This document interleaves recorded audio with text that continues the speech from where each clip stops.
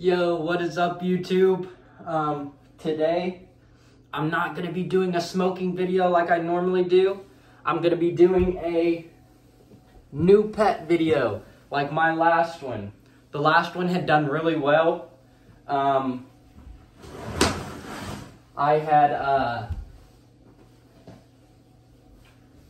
only posted about 5 videos, so it's not normally, I guess, but on those 5 videos, I usually get about 350 views.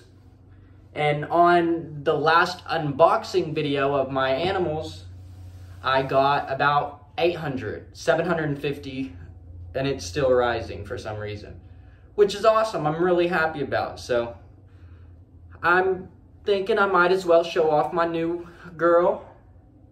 And if you can see the title of the video, you already know what she's gonna be. But I had just gotten her about a week ago, so I let her get comfortable with the house and everything before doing this video.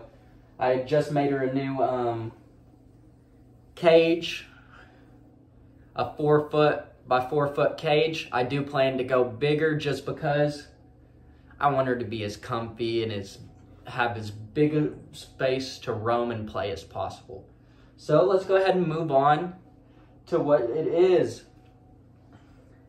She is a 9-foot red tail boa constrictor.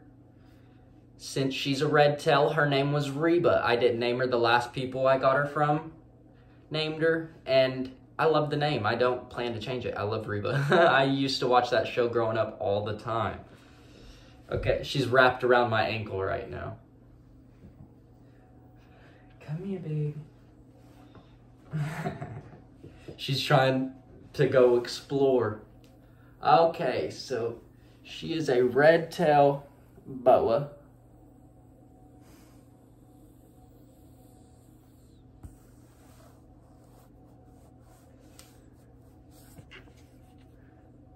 And if you notice, she's huge. She is absolutely huge. She's wrapped around 3 times on my ankle right now. So just for a reference, she is big and beautiful. Here, I'm gonna get her unwrapped so I can show y'all her tail. Her tail's my favorite part, completely, definitely, 100% my favorite part. And reasonable, because they're red tails, so I mean, I guess obviously the tail's gonna be the fun part of them, or the colorful part.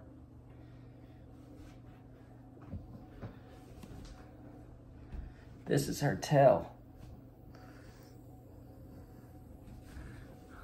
See, she's just playing. She's like, why are you touching my tail? See the beautiful pattern?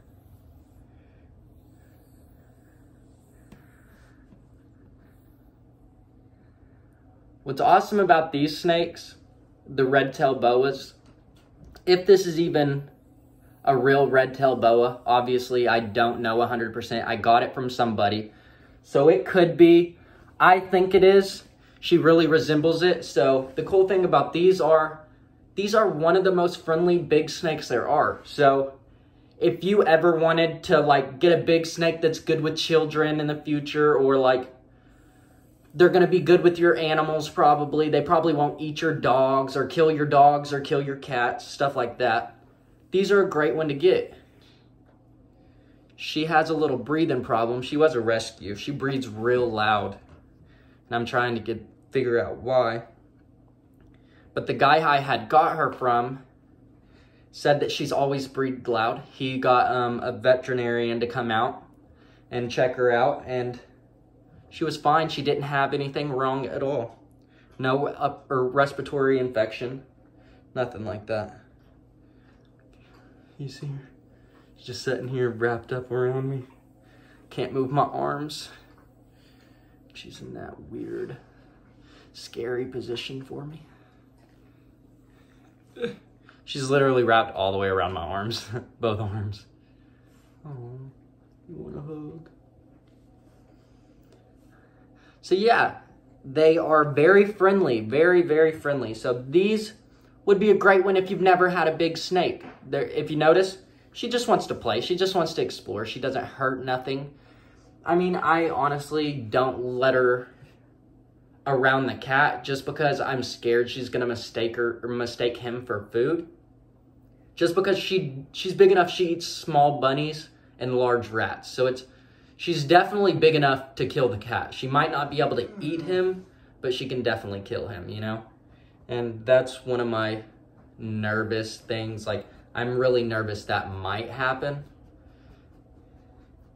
But that's also why I made such a nice cage. I wanted to make sure she couldn't get out. She couldn't escape. But for their environment, they don't like 75, but 75 is low as you can go in the temperature range. But you have to remember they're a tropical animal. So they need upwards of 85 degrees. They like a basking spot of 95 degrees. And they like as much humidity as possible. Like I said, they're tropical animals. They set in the rain. So whenever it's storming outside, they get really energetic. They love to go explore. They love to roam around. And what's so cool about these snakes is you can take them outside with you. If you're ever having a beautiful day outside, you see Bubba? If you're ever having like a beautiful day outside and you just want to go outside, you can. You can take it outside and let it play in the grass with you. It's not fast. It is not a super fast animal. They're fast strikers. They are not fast roamers. So what I do is I set them outside and I'll sit down and I'll let her roam about 20 feet. And then I'll walk up behind her and let her roam another 20 feet. And then take her back to where I started and just continue, you know? Let her get her exercise so she's not always boxed up in a 4x4. And if you've noticed, she hasn't really moved at all. Once she finds where she wants to be and how she's comfortable, she's gonna stay that way.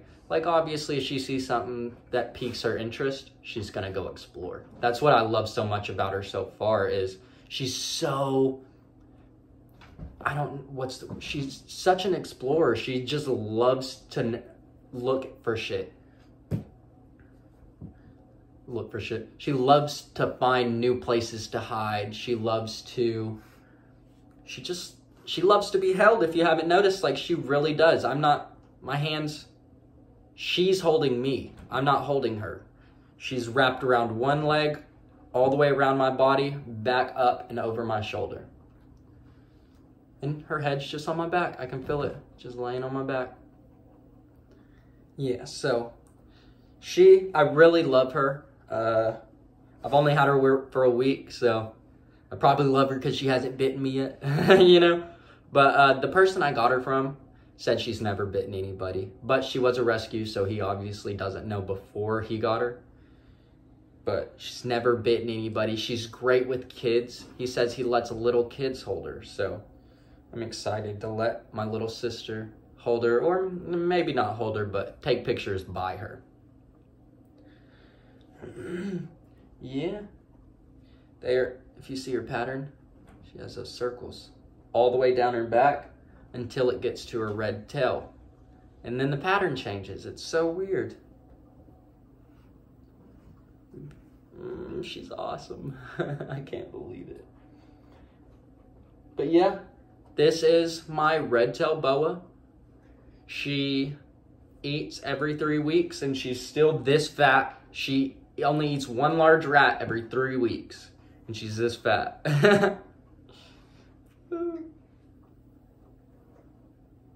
It's a great animal to have. If you're scared of snakes, I understand. I'm nervous around snakes too. I'm not scared of snakes. I've always really liked snakes and always have really wanted them.